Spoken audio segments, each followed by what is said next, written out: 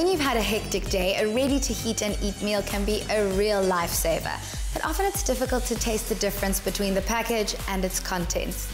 It's a completely different experience when you can select the freshest ingredients and prepare them with time and love, which is how Chef Vanie Padayachee prefers to do it. Karishma joined her for this tasty lunch, taking the old school route from farm to table. With the skies over the valley hinting at a possibility of rain, Vanie had already begun harvesting her ingredients when Karishma arrived.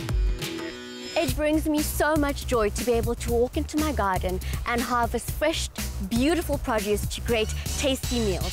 Vanie Padayachee shares my love for farm-to-table cooking, and today we're going to create a wonderful farm-to-table feast. Hi Vanie, so lovely to see you again. Hi Karishma, welcome. I've come here to work, so let's get started. So let's go to work. So we're going to harvest some chilies next. I should have worn my waddies.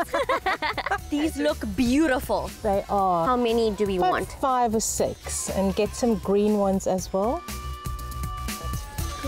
Karishma, these look gorgeous, so we can clip these. Okay, I'm going to grab those. I must say there's something very satisfying about picking an actual vegetable and taking it to your kitchen and cooking it. I know, so let's go start cooking. Yeah, let's go.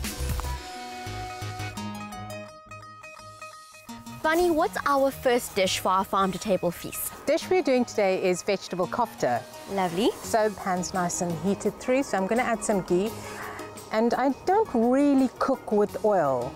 Just melt that up, and then a little bit of ginger garlic puree. And then I'm going to add some Kashmiri spice. Yum. Ground coriander. Mix that through, and then the vegetables. Carrots, some peas, cauliflower, and then with the paneer I'm going to just give it a good crush. I'm going to add a little bit of salt. Okay. Some mashed potatoes, and then this is where I'll have the basin flour. It'll bring it all together. I'm going to take that to the kitchen and have it blended to a paste. Would you mind separating the eggs for me, please? Not a problem. How many? 3. Perfect. Okay, thank you. I'm on it. How are we doing here?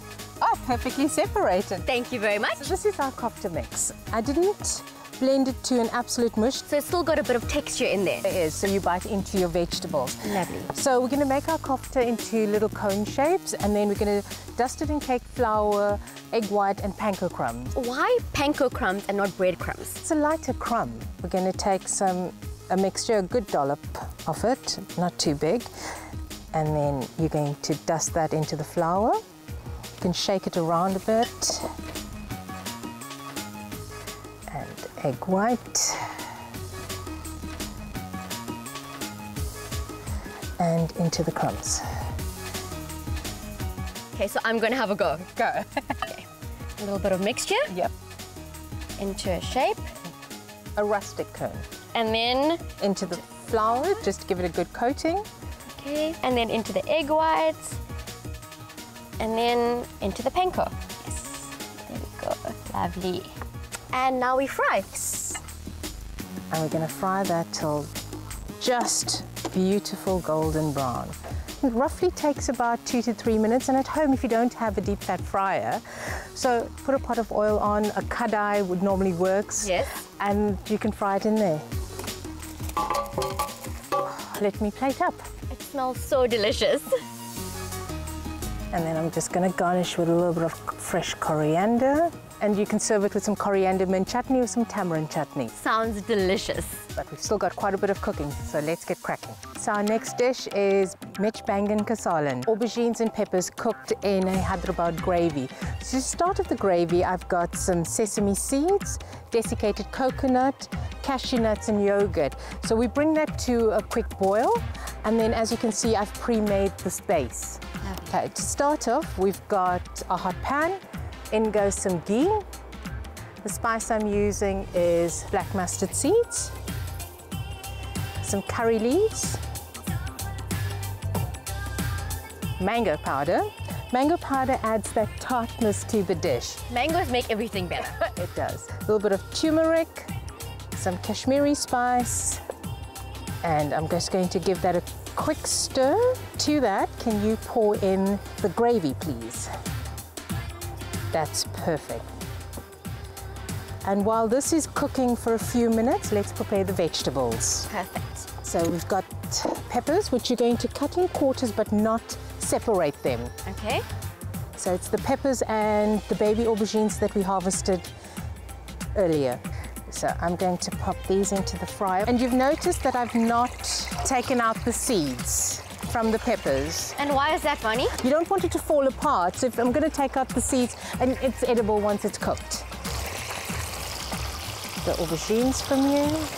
Vanie, how do you know when those are ready? They will have a bit of a floppy look to it. So let's take the peppers out. They look really beautiful fried up like this, I must say. They are delicious. Place them in gently so all that sauce gets into the cavities of the peppers and the aubergines. That looks yummy. All I'm going to do is arrange the peppers first. And it's all about presentation, remember? Look at that. That sauce looks decadent. A quick sprig of coriander's garnish, and we move on to our next dish. I can't wait. We're going to make bharwan shimla mirch. Lovely. What does that involve? So it's bell peppers that we're going to stuff with peas, onions, potatoes, paneer. To start off, we have some ghee. In goes the onions. I'm going to add a little bit of asafoetida, some garam masala, turmeric, a little bit of Kashmiri spice, and once again, mango powder. Give it a quick stir, and in goes the peas and some grated potatoes. Krishma, while this is cooking, can you grate the paneer for me on the coarse side, please? That's perfect, and then you can just pop that in here. Good stuff. And we're just giving it a quick toss together, and we can sort of mush it. So while this is cooking, I would like you to take the tops off the pepper. Okay, filling's almost done, so I'm just gonna add a little bit of salt to taste. And now is the fun part. So you're gonna get as much stuffing as you can into your pepper. Just squish that in. We cook it in the oven for about 25 minutes on 180 degrees. Put that into the baking dish. And then I'm going to just drizzle it with a little bit of ghee. Can never have enough ghee. So this is ready for the oven. Can you please bring one of the other platters to the table? Of course I can.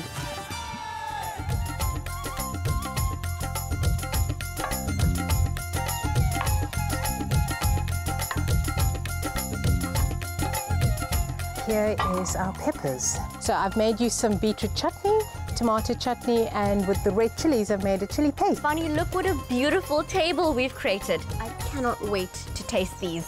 Go ahead.